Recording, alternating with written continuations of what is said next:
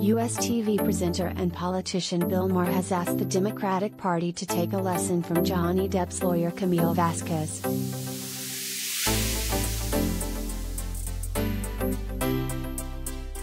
The real-time host, 66, went in hard on the Dems after Supreme Court overturned the Roe v. Wade ruling, giving them what sounds like a simple instruction: you, like Vasquez, are representatives, advocates, like lawyers, and you need to rep your constituents and not an idea that doesn't connect with them, TMZ has reported.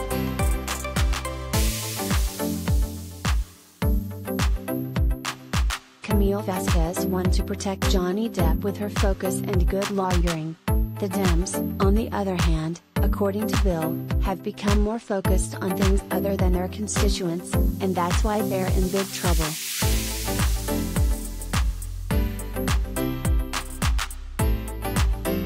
He gives examples: Asian American voters are flipping from Democrat to Republican. Dems lost 16% of Asian Americans since 2020, in part because of the move to eliminate the dance programs in school to level the playing field. Bill says it may be noble, but not good politics.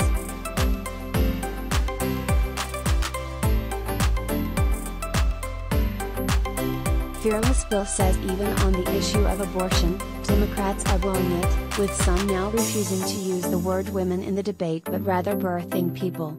Bill says the average votes do not connect to this and many other things he raises.